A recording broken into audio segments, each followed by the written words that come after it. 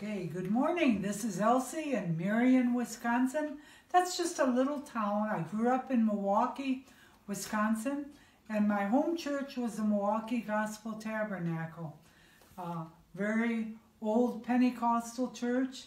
It became an Assembly of God years later. But when I grew up, it was an independent Pentecostal church. They were awfully strict too. My sister would say kind of narrow-minded. But I'm just thankful for my growing up. I'm thankful I had a loving and a caring mother. I had a loving, caring father.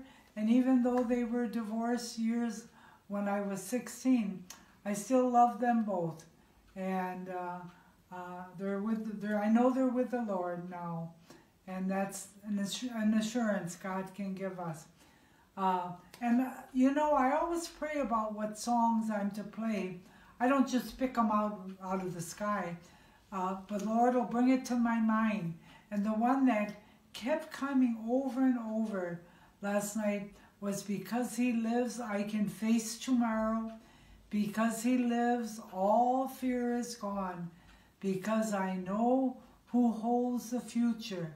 And life is worth the living just because He lives.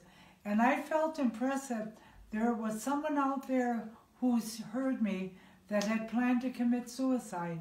And I'm going to say, don't do it. Because God loves you and He will work things out. And there's so much suicide at this time going on now. And I want to encourage you to just seek the Lord. And the Lord, we can just talk to Him directly, just like He's our earthly Father.